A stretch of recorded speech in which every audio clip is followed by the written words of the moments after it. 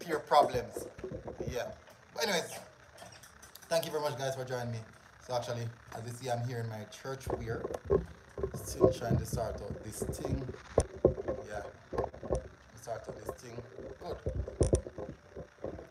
Good. So guys, welcome again to the Military Guna TV. So I have a few things, a few updates that I want to give you guys. Just make sure that you smash the like button as you come in and hit the subscribe button as well. I would totally appreciate it if you do. Now, there's a few things, a few players I want to speak about. Still trying to adjust this stuff, this thing right here. So big up Jaden C. A lot of respect, guys, as you come in to smash the like button. I'm having problems with this thing that I'm trying to work on. But anyways, alright, so as you guys know, not getting the full image. I'm still trying to sort it out. Still trying to sort this out. Still trying to sort this out. Yeah, trying to.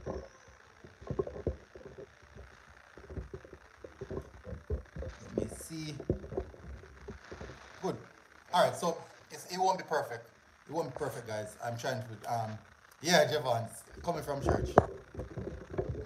Coming from church. Yeah. So guys, at this point in time, as you know, Ethan Pinnock is fit. Ethan Pinnock is fit, and that is great news. I'm still trying to adjust this stuff. Bless up, guys. Still trying to adjust this thing because it's giving me problems. It's giving me problems. Good. No, that's a better, definitely a better look. And yeah, I'm already sweating, but hopefully I'm not too far away. You guys can hear me clearly. All right, so Ethan Pinnock is actually fully fit, and I believe this is really, really good news, people. Very, very good news, because we know the situation going into the games coming this this, I think it's Thursday, yeah, the 10th. We know the situation in regards to our defensive structure, and that is something that we wanted to sort out. Now the problem is that now we all knew of the issues prior to this day coming. Now the good news is that I've already reported on Liam Moore. Now I'm reporting on Ethan Pinnock is fully fit and ready to play. Guys, only 2 likes and 14 people watching. Anyways,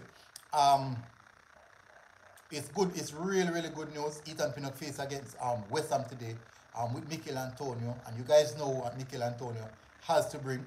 Now the possibility lies that we might have to drift into a back 3, as Javon plays says here, back 3 with more. Javon plays said back 3 with more Pinnock and Low, Taxi and Brown as wing backs, Speedy and Johnson in the middle with a front 3 of Jamal Low, Antonio and Roofe. That is not bad. That is not bad. But we'll definitely see how that one goes. That's not bad. That's really, really not bad as well. I do apologize for the early parts of the video where it's just glitching and glamoring. Yeah, I have to be improvising right now, because literally the stand is on my toe just to ensure that I can get a full view of what's happening. It's the lighting is pretty much a bright one. It's very, very bright. But it's quite good. It's quite good. Nicholson should be in the 11. True, Nicholson scored yesterday as well. Nicholson scored a goal yesterday as well for Charlotte from his first game coming back. Nicholson, definitely, I believe that Nicholson would have given himself that edge to say that I am the most consistent striker right now. I'm the most consistent striker right now in regards to the national program. Whereas he scored in last out of 3 games, he scored in 2 of those. So on a level of consistency, it is quite difficult for us to even consider dropping Nicholson despite the level of other strikers. Reason being is because Nicholson on a national level is the most consistent striker we have right now. But not to say that he's a better striker than the rest, but on a level of consistency, he's giving that us. Now, on another basis, I believe that there do cause to say that there's a lot of ideas people can throw out in how they want to approach this game in particular. Now, a game like this, big up Jamie Ricketts, yeah, church. yeah. I like this looking at, literally, this is actually, I love dressing like this. I really, really love dressing like this. This is me. This is how I love to dress. Anything that I do, this is how I love to dress. So if I am a manager, If I am a manager, this is how I would look at the sideline. This is definitely how I would look on the sideline if I was a manager. But as I said that a lot of people are thinking about back three, using two strikers up front because Mikel Antonio must start. People are saying Nicholson must start. So there's a big level of controversy in regards to who should start and also who should not. So definitely we'll talk about that on a future stream, discuss that in more details. Now, another idea is another topic is that Kemar Roofe also scored again today. Now, since the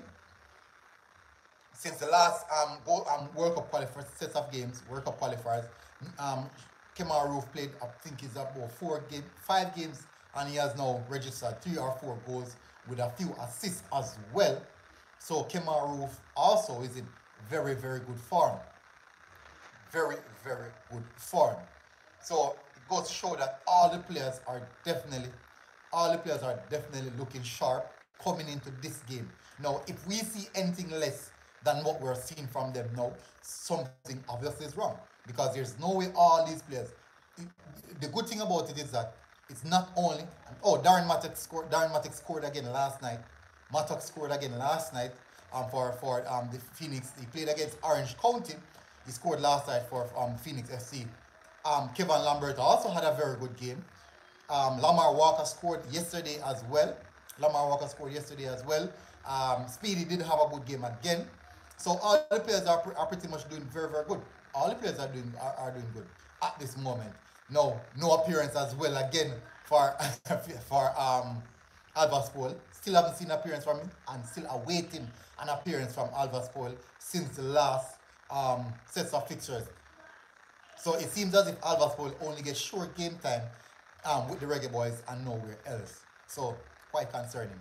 Why am I looking at that? The camera doesn't. But anyways, and that's quite concerning. So, but as I say, people, Kemar Roofe, consistent, really, really good goal scoring form is on right now. And I really, really love what I'm seeing from him in regards to his technical work, what he's doing on the pitch, on the ball, off the ball. It's looking good.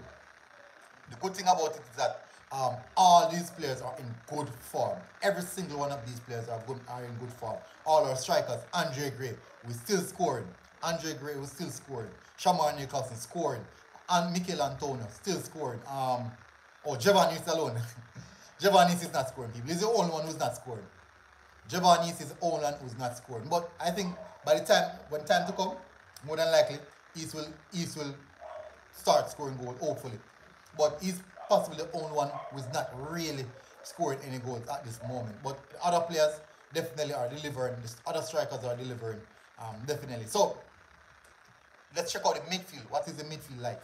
Our wingers, Jamal Lowe, getting game time, but not sufficient game time, in which I personally think that he deserves. But we'll see about that one. So, guys, I won't stay long. I just want to let you guys know about Pinnock, that Pinnock is back.